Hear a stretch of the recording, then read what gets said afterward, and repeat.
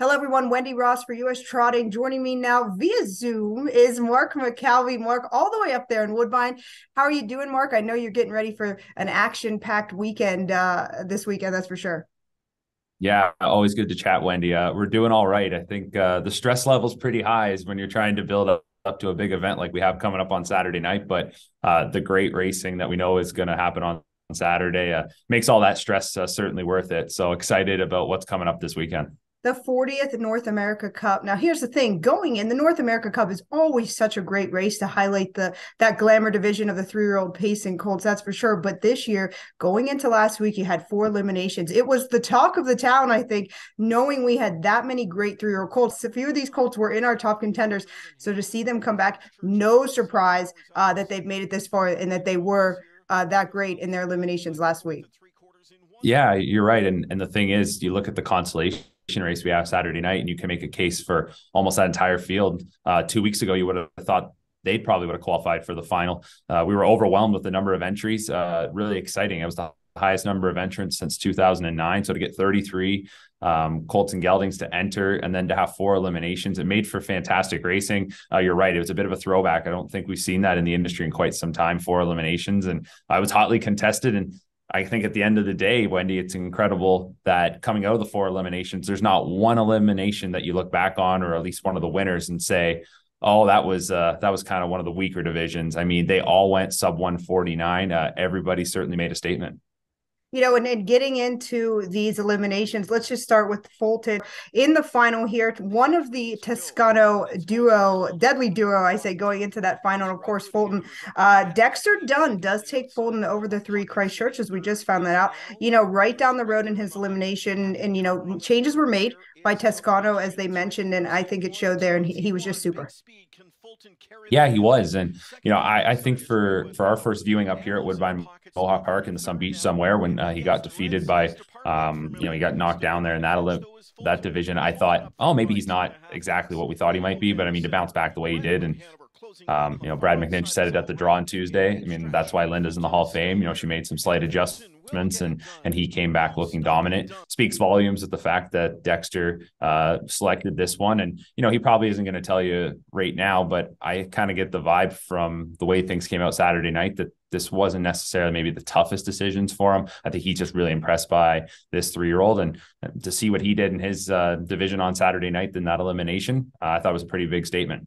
And of course, Dexter showed on Saturday that it is the Dexter Dunn's world. We're all just living in it, and he is something, that's for sure. Moving on to the other Toscano entrant in here. It's My Show, of course, gets posed to you here. Scotty Zeron with the lines for Toscano, undefeated after that elimination last week, and completes that 1-2 punch for Toscano. Starts from post two, I would call you guys caught up with Zeron after the race. What did he have to say? And I think he was quoted saying he just drives like a robot, does absolutely anything you ask.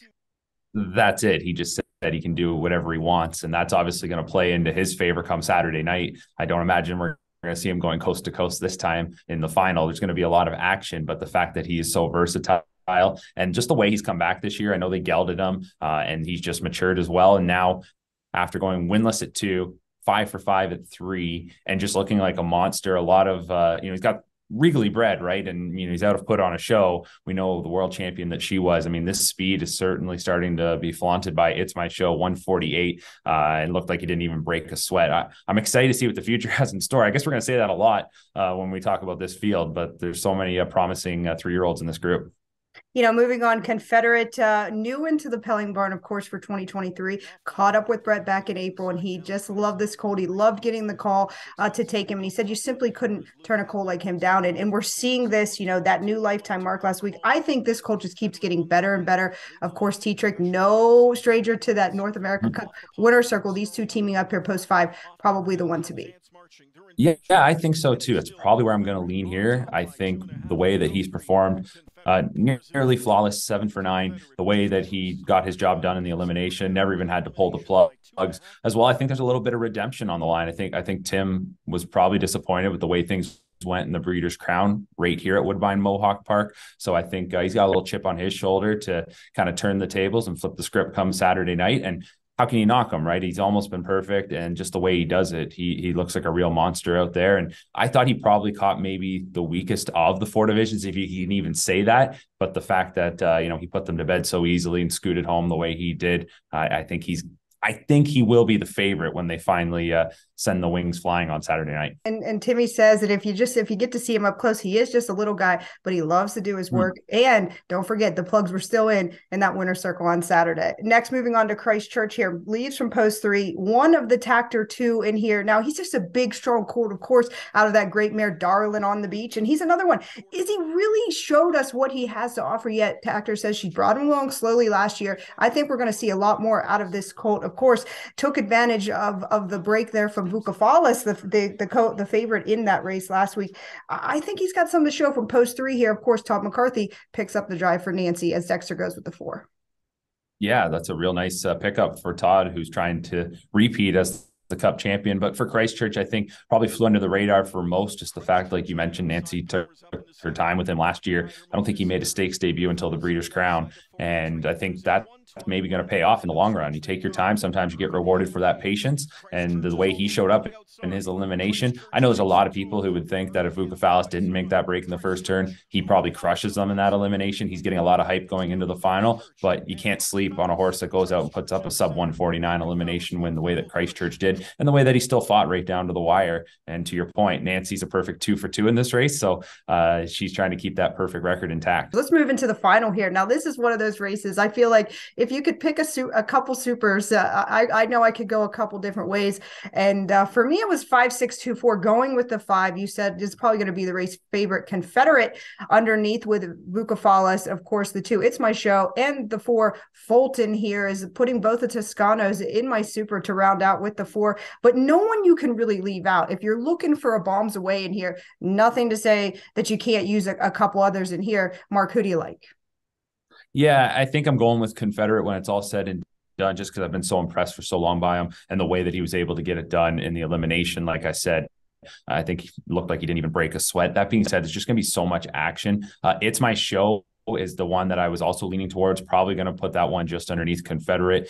Scott Zeron has a great mind for these big money races. It's almost like he can kind of predict how they're going to play out. And we know that sometimes these races don't go the way that you expect. You have to be able to adapt. And you look at his history in those big events, whether that be the Hambletonian or the North America Cup, I think that leans a good case for why you would go with It's My Show. Bucephalus still remains a bit of a question mark for me. Jordan Stratton is a tremendous driver. He's making his Cup debut. And I've heard some people maybe say that, maybe they'd want someone with a little more experience in this race.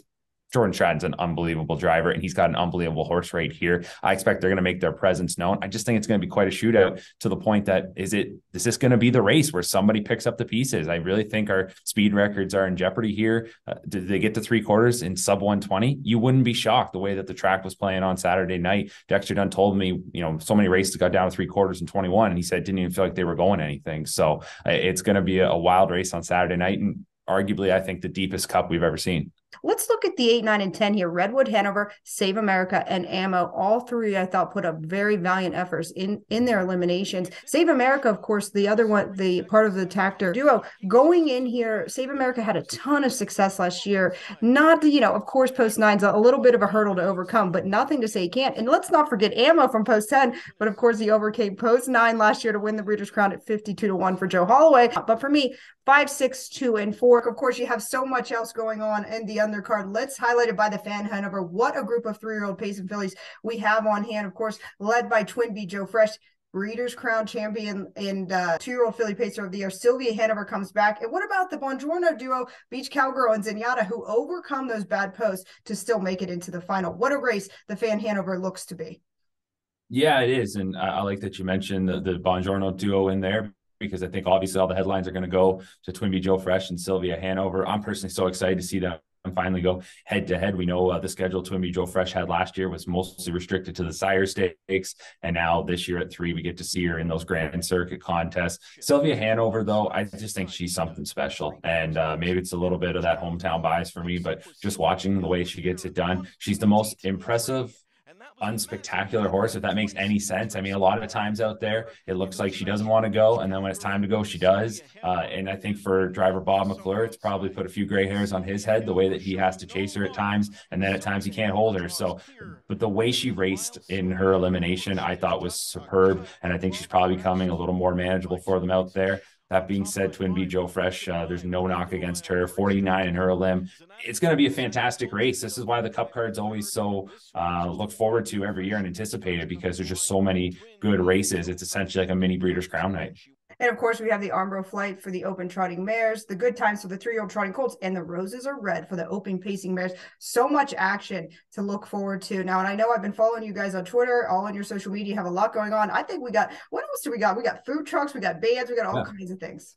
Yeah, all kinds of things is right, Wendy. Doors are going to open at 4 p.m. First race is 6:30, but prior to the races, there's a concert going on. There, as mentioned, all kinds of food and drink options with the food trucks, the barbecues. We got a couple specialty cocktails, giveaways. I mean, there's a cowboy hat giveaway. Everybody that comes through the door, we charge $10 admission, but you get a $10 betting card. So essentially it's like checking into the game. Under 18, of course, though, is free. And it's going to be a fun night. I think we continue to come out of the pandemic and we see our numbers continuing to rise. You know, it feels like so long ago, but last year was the first time for the Cup we were finally able to get back to full capacity. We had a good crowd. I think it's going to be even better this Saturday night. Hopefully Mother Nature's on our side, and it'll be a tremendous card of racing. You know, we could go through these races for hours, teeing them up. We'll have to wait and see what happens on Saturday night, but I think it won't disappoint. Well, Mark, best of luck to you and the entire crew up there. You guys put on quite a show, and it's always something to watch. And we all will be watching. And best of luck to you. And good luck to everyone with a great card of racing.